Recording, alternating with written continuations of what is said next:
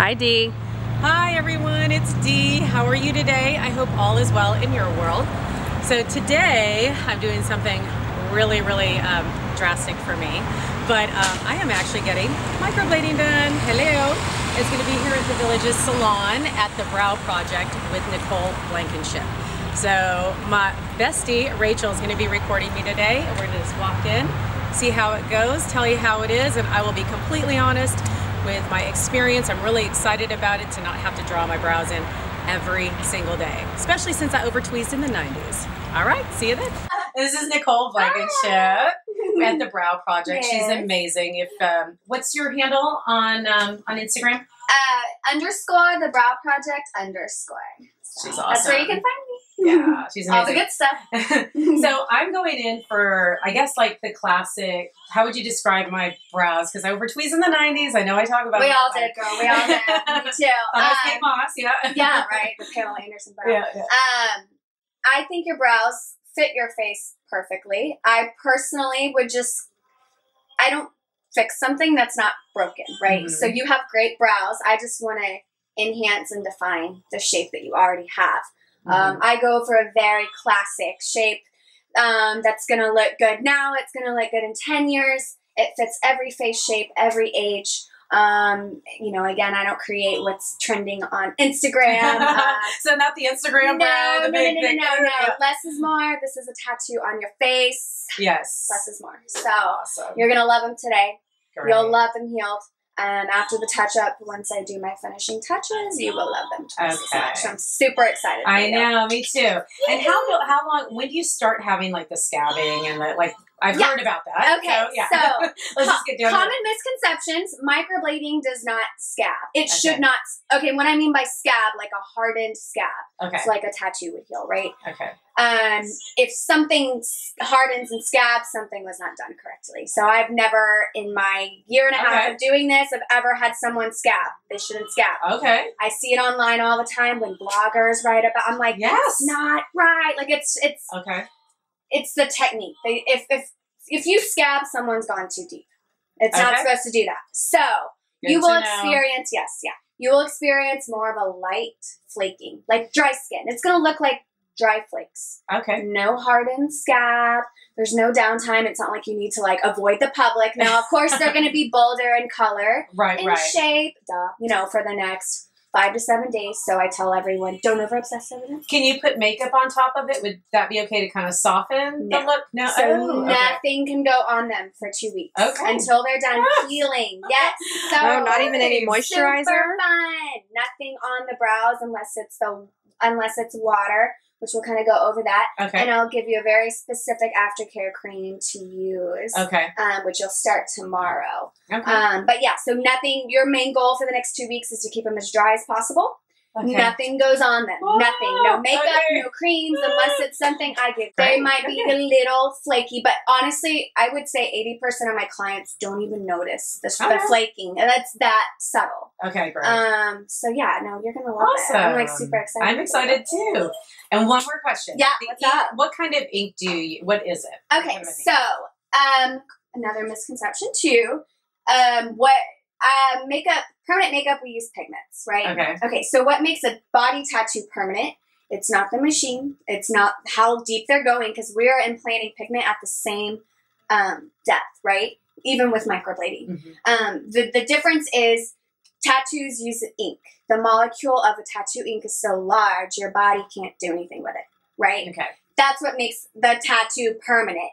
Now, what makes permanent makeup not permanent like a tattoo is that we use pigments. Pigments your body naturally metabolizes, you know, throughout the next, you know, months, years, etc. Obviously, your skin kind of exfoliates it off. So that's the difference between, you know, tattooing, traditional tattooing and permanent makeup. We use pigments. They're, you know, lab tested to be worked obviously in the vascular system. Tattoo inks are not. Tattoo inks are super cheap to buy, easy to make. Pigments, you know, require a little more TLC. So I use LI pigments.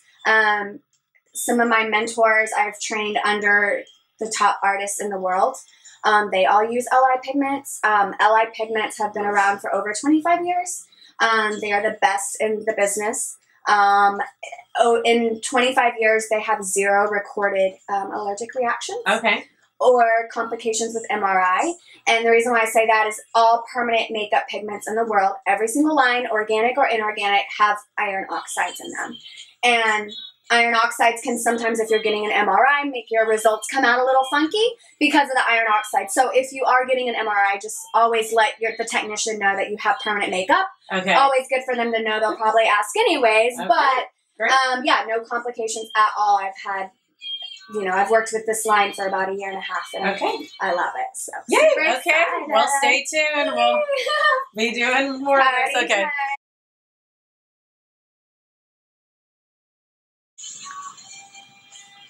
We are numbing Dee's eyebrows. Numbing Dee's brows. Yeah. You're still gonna feel a little bit. It's not gonna be painless, but I can assure you it is worth any amount of pain you do feel. I go out of my way to make sure you are as comfortable as possible. To be honest, if you can handle, if you've had laser hair removal or like if you've had threading or even waxing, like I feel like pain scale, it's pretty close. How about 2 neck surgeries? Oh yeah, you tough girl. I'm not worried about you. I'm so pretty. She's done. You look awesome. I know. I love it. Flawless. This will be my new profile picture. Wait, hold on. This is even better. Oh, yes. Yo, what's up? Yes. Yes, queen. How you doing? Rounds, something like that. The Not cotton balls. Okay, but the gauze. Gauze, whatever. Because that's like your method of pretty much cleansing your brows. Okay. Because you won't be cleansing over them with soap or anything. You'll just like cotton water and blot. Okay?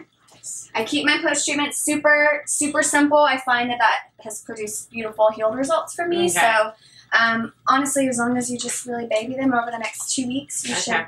I can still wear eye makeup and mascara. Totally, just nothing on the brow. Nothing on the brow. So just be careful when applying makeup around the brow, like concealer, eye primer, whatever it is that you wear. Okay. But no, yeah, you could even go out. You could go full face makeup tonight, as long as you make sure you wash your face and just be careful not to like. Okay. But yeah, I would probably recommend if you have makeup wipes or that like micellar water, as far as cleansing or taking off makeup from like eyes up. I wouldn't recommend using a cleanser here. Okay. Just to avoid. Yeah. So just maybe use makeup wipes, makeup remover wipes here, and here down you can do whatever. You can use your creams, serums, but from here up, I don't want you using any serums, any creams, because it can just fall into. Because it will travel. It will travel. Yeah. Yes. Okay.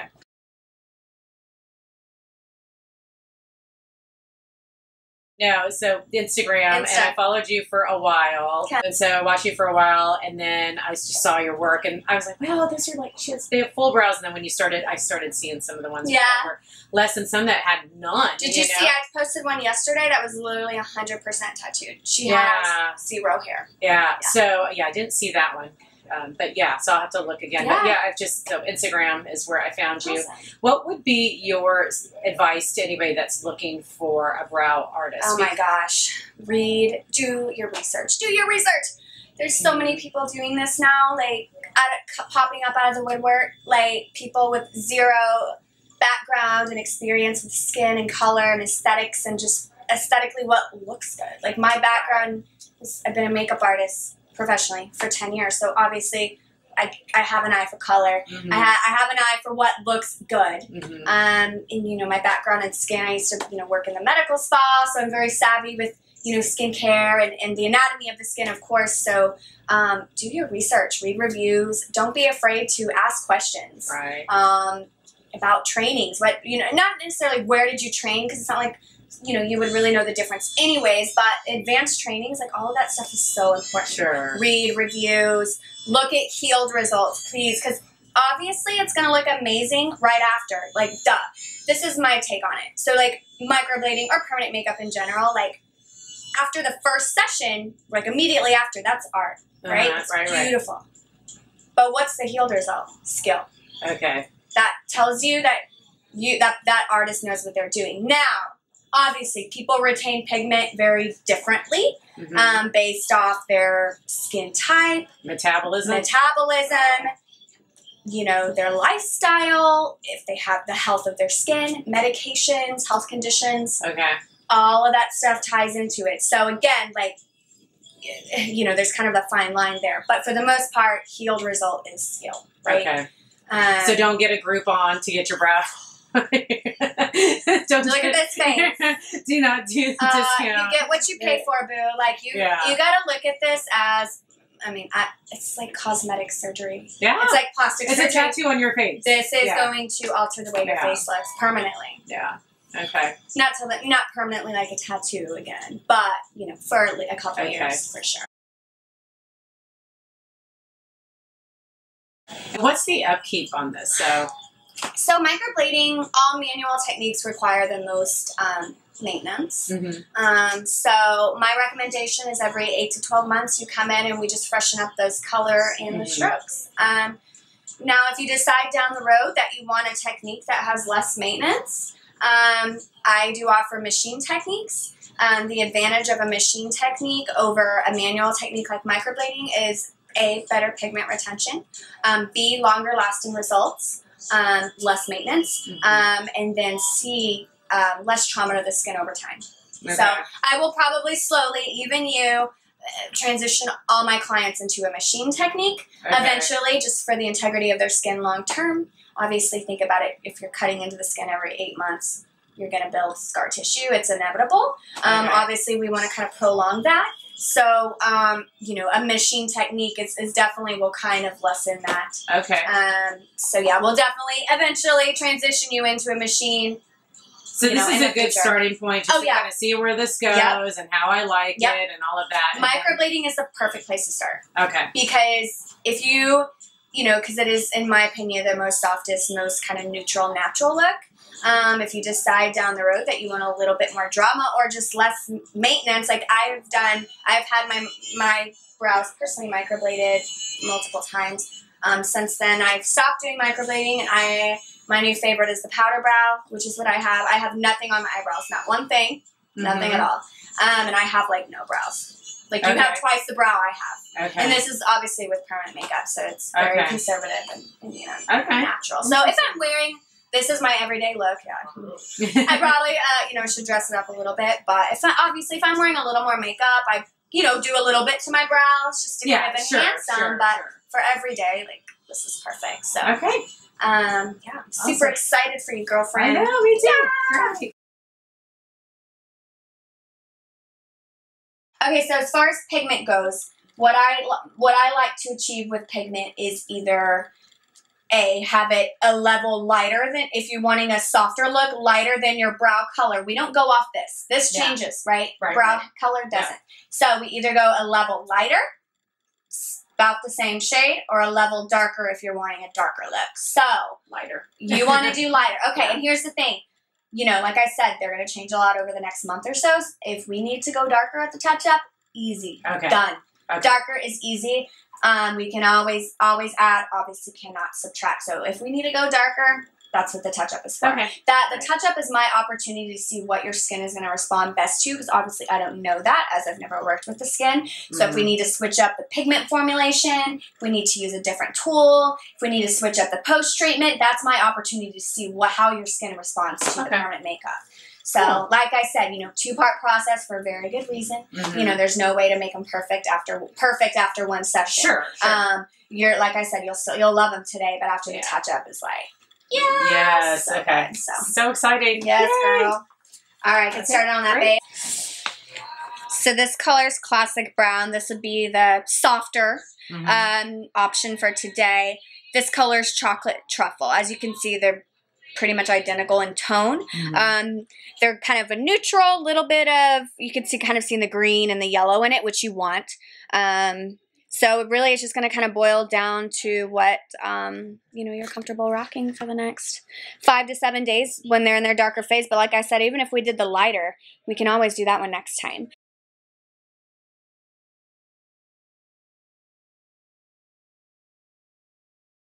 All right, love. So based off the paperwork, do you have any questions for me? No, I think we've killed you with questions today. Okay, cool. So, yes. Well, don't hesitate. That's what I'm here for. Yes, we'll do. I'll give you my little spiel as I give to everyone. Obviously, as I mentioned, they're going to be bolder in color and shape. You should expect to lose about 20. I would say on average for young, healthy skin, you should expect to lose about 20 to 30% of that color. Best case scenario, worst case scenario, 60 to 70%. Again, I don't see that too often. I see that more in your kind of oily skin or very mature skin. So you as long as you baby them, you should retain a good amount of that pigment. You have healthy, nice skin, so it's gonna look great on you. So it's gonna be bolder in shape, obviously minor swelling. You will notice, you know, as the kind of days go by and once they're completely healed, everything's going to shrink a little bit. So it's going to get kind of a little bit thinner, which is good. And a lot of that too is just from the swelling from the actual treatment. So they're going to look thicker and bolder in color and shape. So today they're going to look awesome. You're going to be like, oh my God, they look so natural. They look great. Okay, I'm going to tell you, day 2 through 4 is dark, okay? They're going to be darker, and you're going to freak out. So what I'm going to tell you to do is wear a little more makeup. Balance it out, okay? They're going to look darker day 2 through 4, okay? Today they're going to look... If I have to go out, wear a lot of makeup. I would just, girl, wear... the big eyes. Wear a bold lip, maybe some, like, white lashes and a smoke... Like, it's going to look amazing. It's just going to be bold, okay? Everyone can have as many freak out, so... you know, I love you and all, but please don't text me 2 days in and be like, they're so dark, what can I do? Can I put something on? I'm going to say you need to calm your tits and just, you know, let's just trust the process. We'll do. Again, you'll kind of, they'll get kind of itchy during the healing process. No scratching, no rubbing, no picking. You have to tap them like a weave. That's what I say. I'm like, tap them like a weave. So no scratching, no rubbing, no pulling. That's very important. Avoid steamy hot showers. So keep a door cracked. You know, just keep it quick. After they're done peeling, you'll probably notice some flakes probably in like 4 to 5 days. Everyone heals at different rates. So don't think something's wrong if you're taking too long, longer to heal than 14 days. Everyone's a little different, biggest piece of advice I give every single client, again, is to not over-obsess over them. Because literally they change so much. Like every couple days, they're going to look a little different. And especially during the healing and the flaking process, there might be a day or 2 where they're kind of patchy. That's just a part of the process. So you just got to, keep your eye on the prize. Trust me. I've, treated hundreds of people. You just got to keep your eye on the prize and just know it's only going to get better from here. When do I call you? I would say... what would have to happen for me to call you? Where you would say, call me? Well, some people, so this is very important. So once the pigment has exfoliated off the skin, which is, again, 10 to 14 days from today, the strokes are going to look super light. Everyone has a mini freak out. And if I had $1 for every time I got a text or an email after about 2 weeks from today, I'd be a millionaire. So they're going to look really light. The skin is not done healing, okay? Once they're done peeling, you can do everything as normal. You can cleanse over them as long as you're using a gentle cleanser. You can use your brow product. You can do everything as normal, but until then, nada. And that's on day what? I would say, again, everyone heals at different rates, but I would say about 10 to 16 days from today, the peeling process should be over. Okay? Then once you don't see any flakes, girl, put on makeup. The beauty of permanent makeup is that it is going to simplify your beauty routine. By no means do I market it as, girl, throw away that brow pencil. You're never going to need it. That's unrealistic. It's going to simplify your beauty routine. You're going to wake up with a more defined brow. You're going to go to sleep with that more defined brow. If you're wanting a shaded in look, microblading will not give you that look. Microblading is a soft, airy 3D look. So you're still going to have a little bit of gaps here and there. If you want to fill in those gaps, use your powder. Again, I do offer other techniques if you decide down the road that you want a soft shading. I offer the shading. We can add that. That's easy. Or if you decide down the road you kind of want more of this type of look, we can definitely do the powder brow, which is done by a machine, which I love. That's probably where I'll end up. I think so too. Where I'll end up. I think so too. But like I said, this is a good place to start with this, and then down the road. Easy powder over it. That's easy. So like I said, they're going to be really light as the skin continues to heal from the inside out. The color will start to stabilize. The strokes will look a little more crisp and clean at about 4 to 5 weeks from today. So that's why I say don't over-obsess, because literally they change a lot over the next 4 to 5 weeks. And that's just the healing process. That's just the healing process. But it's the first 2 weeks where you got to be careful. After that first 2 weeks, that's just the skin doing its thing. You do everything as normal after that. But just know, again, 2-part process for a reason. I go more conservative today. And then the touch-up is for filling in the gaps. So I strategically place strokes because once the stroke heals, today it's going to look very hair-like, very thin, very crisp. Once it heals, the stroke is going to slightly expand just a little bit. Oh, good. With your skin type, it's going to look super crisp. I can already tell. I find on my more oily skin, it kind of expands a little bit more and almost looks more of a shaded in. That's not going to be the case for you. I'm dry. Just tell by your skin. So, yeah, no, it's honestly, microblading looks best on dry skin. Normal to dry. Yeah. All right. Well, the strokes always look more crisp and hair-like on dry skin. So, you're good there. So, like I said, they're going to be kind of light. Just trust the process. Let them do their thing. And then when you come in for the touch-up, we'll fill in the gaps. And what I mean by that is obviously just strategically placing those, because if you put strokes too close to each other and don't leave ample space, they're all going to blend together and it looks like shit. Yeah. And that's not what I do. And I've seen that. Yeah, I see it all the time. I've seen girls, I've had the microblade. I'm like, girl, that looks straight up tattooed. Yeah. That's not microblade. It's bad. So you're going to have, so use your powder. Okay. Having the microblading and knowing what to follow, it's just going to make it so much easier. Yes. And I know even as a makeup artist, even me, before microblading, permanent makeup, I used to spend literally 30 minutes on my brows. I hate it. It's crazy. And I don't have the time anymore. I don't have the time anymore. This is the problem. That's why people are like, oh, you're a makeup artist? I'm like, I know, they look crazy, you know, but I know, it's horrible. It's horrible. Yeah. I'm a makeup artist. I have no makeup. And it's the truth. We're usually it's the no makeup cleanse, okay? So like I said, don't over obsess with them. They're gonna change a lot. And after I see you for round 2, you're gonna be twice as you're gonna love them today. You're gonna leave here ecstatic. Oh my gosh. But after the touch 4 days I'll be like, what the So no, it's gonna be an interesting kind of phase. I'm excited about transformation. So it'll be cool to kind of see that.